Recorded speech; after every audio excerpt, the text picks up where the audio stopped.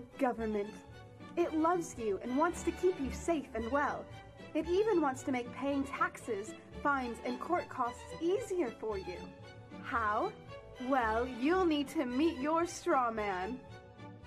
He was born the same day you were. He looks like you, has the same name, and lives in your house, but you never knew he existed.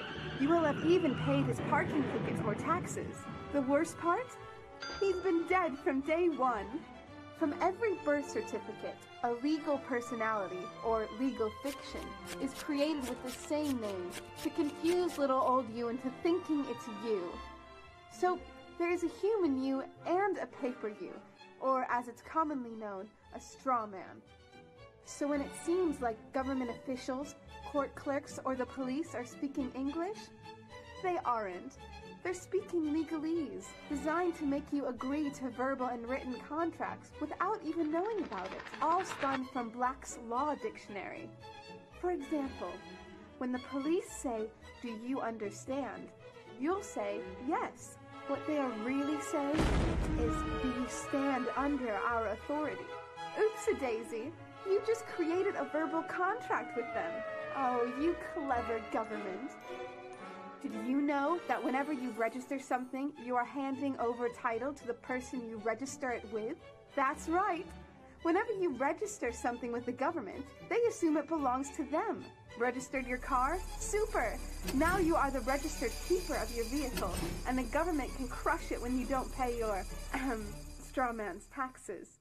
Expecting a new bundle of joy? Well then you need to register your little darling with a birth certificate. Then they can start the process all over again and create a new strawman for your little one. Isn't that great? So when Junior grows up, he'll be able to generate revenue just like you have. When you notify on your baby by signing the birth certificate, your child becomes a ward of state. And if the government doesn't like what you're doing, they'll assume it's okay to take the child away or make new rules for things they don't like. Not enough school? Smacking your child? Shouting too loudly? Then it's off to social services for the little one. When you get a bill, it's sent to you but belongs to your strawman, not you. That's why bills, fines, and summons start with Mr., Mrs., or Ms. Sometimes you'll see your surname in capitals, just like on a gravestone. That's because your strawman is dead and just a silly piece of paper, created before you could comprehend or even consent to it.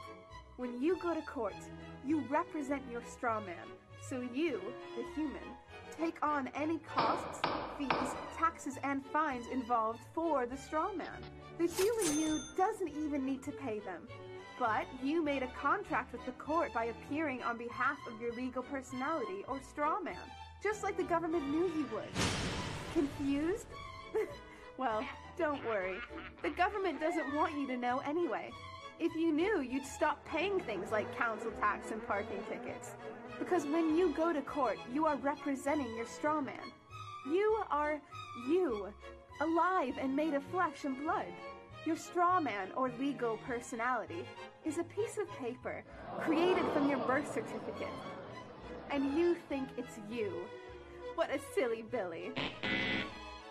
Would you like to know more? Well then go over to tpuc.org. Get up, get informed, and get real.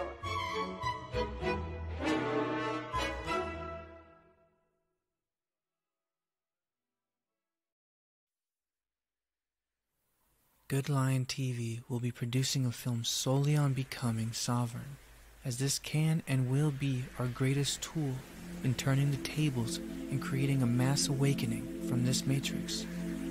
Have a look at what happens when someone knows about their strawman and defends his true self in court. No matter. I stand as myself and speak for myself in myself. And I am not the trustee over the all caps name that you're operating on. But you're here in court today because you were charged with some charges. I'm here in court today because I am making a special visitation. This is not an appearance, only spirits appear. Living men, living persons make special visitation. That's why I'm here, to make sure that you guys don't tander my truthful, proper name.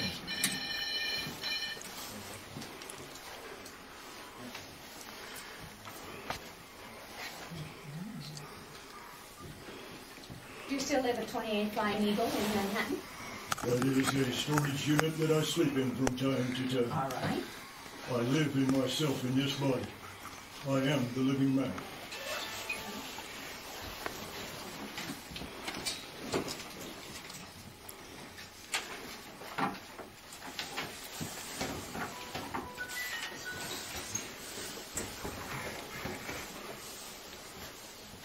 Mr. Fitzalgate, you were here. You were seen by Mr. Putz on 9/3/13, and you asked, at that time he appointed you a public defender. Did you apply for the public defender? What use have I for a voice of ruin? They can only speak fictitious legalese to you. I speak natural living man's English to you. It's called common English. That's the only thing that I work in. That's fine. There will be no legalese used here.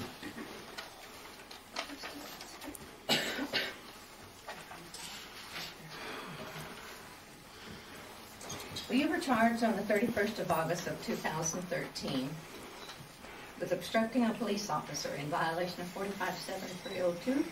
You were also charged on the same date with resisting arrest in violation of 45-7-301 of the Montana Code. Those men were charged by me right back by staging an overthrow of the Constitution of 1789, an overthrow of the Bill of Rights, an overthrow of my rights to forage for food as a natural living person who was in hunger. I was searching for something to put in my stomach, as I am recognized to be allowed to do by universal law. Has nothing to do with your corporate fiction. They violated everything, and furthermore, for your knowledge, they violated Judge Holly Brown's Title 26 United States Code ruling, which I went before her and prevailed on 21st March 2011. EPO 9-58A is the case number wherein she evidenced that I am not a taxpayer because I am not a federal citizen. Federal law trumps state law at every turn. I have 9 judge rulings to that end, and that trumps state law. I am not registered crap. I am the living man, and I have the right to forage for food when I'm hungry.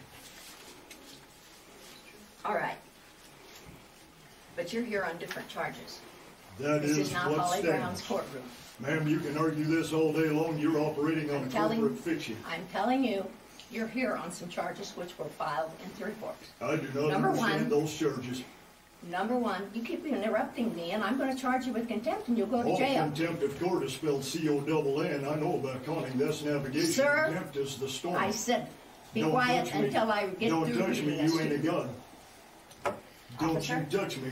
I am the living man protected by universal law. You keep stand talking, down. and you're going to be charged with contempt, and you're going to go to jail. You have already contempted this place. No, I told by you the I fraud would if you're you trying didn't to quit get done talking. here. These are the living witnesses to what you're trying to do. Very You good. are trying to create a fictitious, fraudulent action. You are trying to bilk the Federal Reserve by Sir. securitizing in all caps commercialized name Sir. and notifying Would you them remove him from the that courtroom? they are standing in debt now. If you touch me, you will violate natural law. Do not come near me. I am Then protected shush. by the land. Shush. Do not tell me to shut up. I am the living natural man, and my voice will be heard. That is the Jolly Roger. That thing you call the American flag with the gold fringe around it is the Jolly Roger, and you are acting as one of its privateers. Okay. You're here on the charge of arrest. I'm here by arrest. special visitation. Right. And you're I've here never let on you get away with obstructing this. a You bet police I'm here. officer. To each charge could be up to a $500 fine, up to 6 months in jail. I do not understand any charges. I only understand universal law and the right to live. Well, you To pled live in not peace guilty. and to live as I need to. You pled not guilty in this I court. never plead. Animals plead. Sound like, bah, oink, oink. I have a paper with your signature on it, sir. It says prime evidence standing right through it. You bring forward all natural Right. forms of evidence that I'm not prime evidence. I am the living soil. The dirt, the water, and the air has its own voice, does it not? It all supports Sir? forms of life, does it not? I am a part of that life. I am not your corporate fiction. Sir, Do not tainter me. you're here today on an omnibus hearing. You've already pled not I am guilty. here by special visitation to see to it that you do not tainter my natural living man's name. Are you prepared That's why to tell I'm the here. court if you wish to go to trial on this matter? This is a trial. Tell No, me it's this not. isn't a trial. Here's my This is jury an of my omnibus peers. hearing, sir. You cannot produce a jury of my peers because all juries are selected from a pool of registered voters, and the instant a person registers to vote, their natural ability as a peer to comprehend natural law has been dissolved and turned into fiction. There cannot be raised a jury of my peers. It cannot be done. Excuse me for just a moment. No way. Get back here and finish this. Hey, get back here and finish this. The judge has left the courtroom. There you go. You want? Yeah. There is nobody in this courtroom. Yeah. The judge has Yeah. walked out. The judge has walked out. I Everybody up said and no out. excuse. Everybody up and out. I'm not letting you Up and out. walk. Up and out. Up and out. Follow the man. Get your hand. What's that? Legacy history here. Thank you.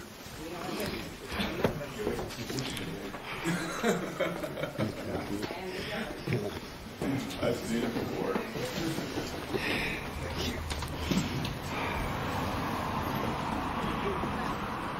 You abandoned the court.